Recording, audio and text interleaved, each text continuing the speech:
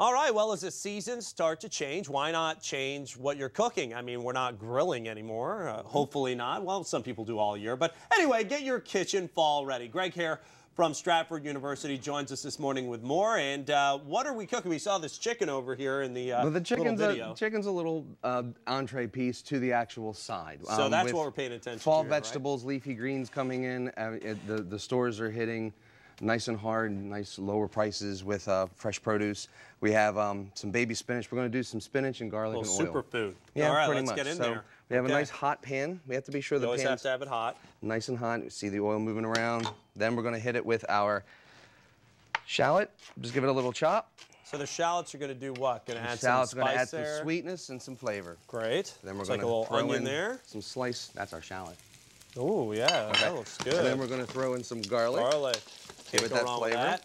And now it looks like a lot, but this will probably reduce down to roughly the size of my fist. Right. So Why is this a good thing to have this time of year? Is this like in season? Why not? Why not? Well, I agree with it. A lot of it is garlic. I say why not, unless you're trying to kiss your wife or something. Exactly. Like that, right? Or kiss a vampire. Either way. That's right.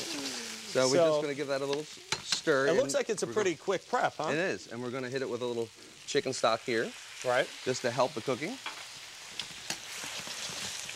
And I'm already smelling it. I mean, anything with garlic for me. You like that? That's a win. And then give it some richness. We're going to add some butter. Add some health food there. A little butter.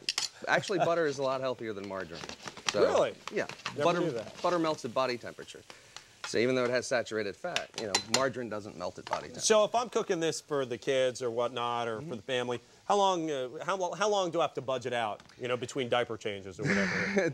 It'll go between diaper changes. That's oh wow, fine. hey, yeah, hey, I like that. Yeah, I don't know how often your kid uses a diaper. But, It really depends on the kid. Exactly. Yeah. It takes about, with prep, slicing everything.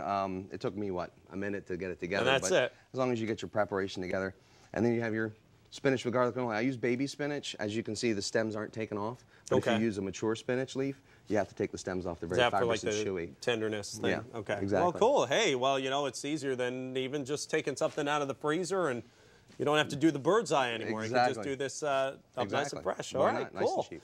Well, it looks good, and it looks like a great fall meal here. Thanks for joining us, Greg. Appreciate it. And to learn more, of course, you can log on to foxbaltimore.com/morning.